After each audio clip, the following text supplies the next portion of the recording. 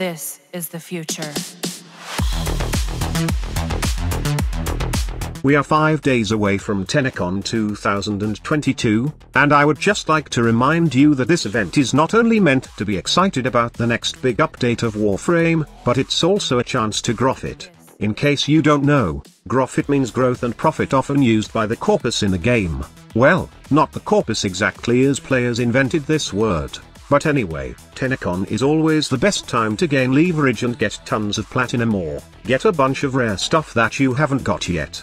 I am talking about primed mods, faction-exclusive weapons and cosmetics, and a whole bunch of useful things that you need in farming needed resources. I'm talking about the Void Trader here. Okay, hold your horses. I know we can agree that Burrow is the worst scammer in space, but during Tennocon, he will be in the event relay and will bring all the stuff that he brought during the past. This means no more primed disappointment, as all the stuff will be made available, including those primed mods that we are missing, some armors and cosmetics that we want, or even those boosters. By the way, the Void Trader will not just bring Affinity Booster, but also Resource Booster and that Mod Drop Chance Booster that is very useful not just for farming rare mods like Condition Overload in Ophelia Saturn, but also Endo. However, I just don't know if it's worth the price, because honestly, Endo is not a rare resource now, as it's heavily available throughout some specific missions which we will talk about later.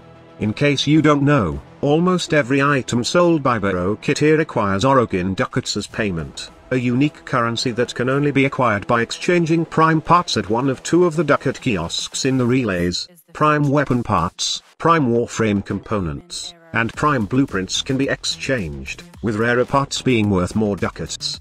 So right now, I'm suggesting that you go burn all those relics that you have in Void Fisher missions. Just some tips: it is best that you do Void Fisher missions with a team comprising of 4 members. This way, you will have 4 chances of getting better primed parts, those rare ones that sell for 100 ducats, or you can even sell them to other players for some platinum. The Void Fisher missions are always available, and I know it's boring, especially for those long-time players, but at least now, we have a goal for farming these prime parts. Another thing is, that it's always best to do capture or exterminate missions, since these missions require less time to complete, allowing you to farm more prime parts faster. It is also the most played Fisher missions, so it's a lot easier to get teammates. If you are with friends or want to get more rewards than prime parts, then there are the Void Storm missions.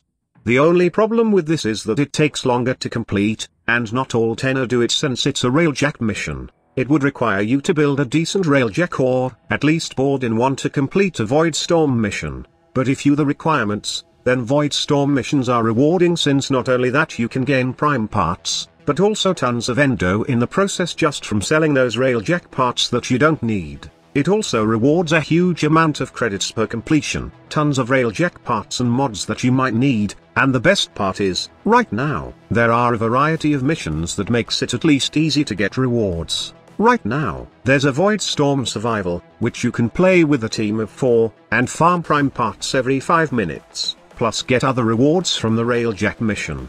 In case you need a good team composition, I have a 4-team deleting setup that allows you to deal a 2 billion damage cap, with red crits, and endless survivability that allows you to stay in the mission for as long as you want. So, there will be no problem even if you are facing those nullifuckers or other corpus techies in a mission.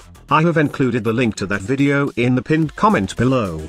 Another great reward from the Void Storm missions is the corrupted holokis that you can use to buy Tenet melee weapons from Ergoglast, which packs a lot of killing power. Just earlier, I got my very first Tenet Livia, with an innate toxin bonus, and I'm pretty hyped with this one because this weapon has insane slash distribution. I will post a video about this later, so go check it out. But then again, the choice is up to you in the end whether you will farm Void Storm missions, or stick with the normal Void Fisher missions if you think Void Storms are a hassle, and you only needed those prime parts to gain ducats. Right now is the best time to crack all the relics that you gain from the game.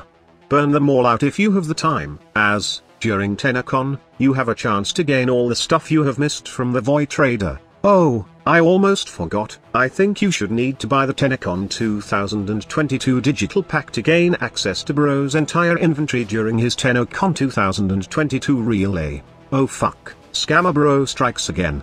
Thank you so much for watching. Squad Leader signing off.